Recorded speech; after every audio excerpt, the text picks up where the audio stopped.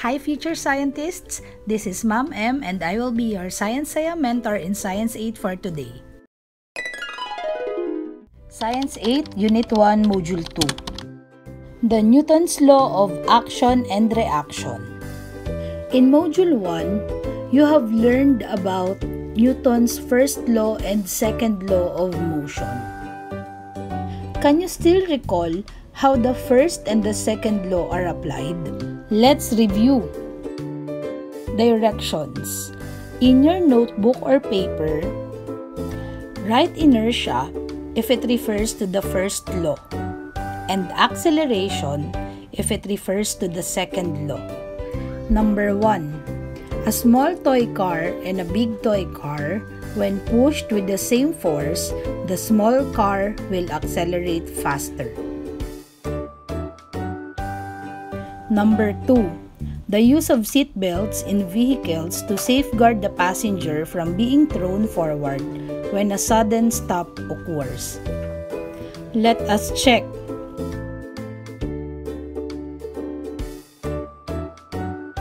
If you answered acceleration for number 1, you're correct. If you answered inertia for number 2, that's also correct. So here are the things that you should remember. Force is a push or a pull. Force can produce changes in motion. It causes an object at rest to start in motion or a moving object to stop. In Module 1, you have learned about Newton's first law and second law of motion. First law of motion, it is also called as the law of inertia, states that an object at rest will stay at rest or an object in motion will stay in motion and travel in a straight line as long as no external net force acts on it. It shows the relationship between the force and motion. A more massive object which has more inertia is more difficult to move from rest, slow down, speed up, or change its direction. While the second law of motion is called the law of acceleration. It demonstrates the effect of forces on motion. With the formula, acceleration is equal to force or net force divided by mass. It shows that the acceleration of an object is directly proportional to the magnitude of the net force acting on it and is inversely proportional to its mass. It is nice to know that you can still remember the applications of the first and second law of motion. Good job! Now, we will proceed to our next lesson, which is the third law of motion. In this module, you will understand that when a body exerts a force on another, an equal amount of force is exerted back on it. Specifically, this module will help you to: Number 1. Explain Newton's third law of motion as the law of interaction. Number 2. Explain why action and reaction forces do not cancel each other. And number 3, apply the law of interaction to falling bodies and to activities like walking and swimming as well as jet and rockets. The Newton's law of action and reaction. Have you ever wondered how do birds fly?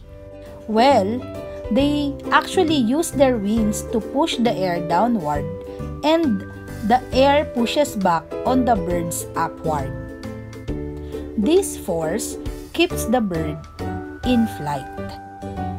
This is the beauty of Newton's third law of motion. For our first essential question, what is the third law of motion? The third law of motion is also called as the law of interaction or law of action and reaction. So, what is law of interaction? Law of interaction is the Newton's third law of motion. What does law of interaction states? Law of interaction states that for every action, there is an equal and opposite reaction. For example, when you push on a wall, the wall pushes back on you with a force equal in strength to the force you exerted, just like this one. When two objects interact with each other, they exert forces upon each other. For example, when you sit in your chair, your body exerts a downward force on the chair, and the chair exerts an upward force on your body. So we have two interacting forces here, the action force and the reaction force. For our next essential question, why action and reaction forces do not cancel each other? Forces that two objects put on each other are called action-reaction force pair. Either force can be considered the action or the reaction force. When a force is applied to an object, the second object exerts the same amount of force on the first object. For example, when you push on a wall, the wall pushes back on you with a force equal in strength to the force you exerted. Just like here, when you exerted 100 Newton on the wall will also exerted 100 Newton back on you. This shows that whatever you give, you will also receive. Action-reaction forces do not cancel each other because they act on different objects. Forces can be cancelled only if they act on the same object. And for the last essential question, in what real situations can we apply the concept of the third law of motion? There are a lot of real-life situations that we can apply the concept of the third law of motion. But here are some. One very good application of this is when you walk or run. When you walk or run, you apply your force backward against the ground. And the ground applies a static frictional force forwards against you. Next is swimming. There are two interacting forces here. Action force is when the swimmer pushes the water in the background direction. And reaction force is when water exerts a force on the swimmer. And the rockets. In launching a rocket, there are two interacting forces here. The first one is the action force, the force of hot gases that pushes on the rocket. It is the downward push. And the second one is the reaction force, the force on rocket pushing on the gases molecules. It is the upward push. Now, let us summarize. Remember, forces always come in pairs. Forces are equal in magnitude but opposite directions.